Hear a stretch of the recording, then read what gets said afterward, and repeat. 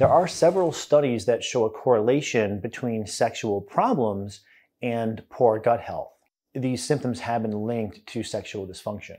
In one study, men with IBS were 3 times more likely to have erectile dysfunction. And in yet another study, patients with inflammatory bowel disease had more erectile dysfunction. Also, there's a lot of evidence finding that probiotics improve IBS or irritable bowel syndrome.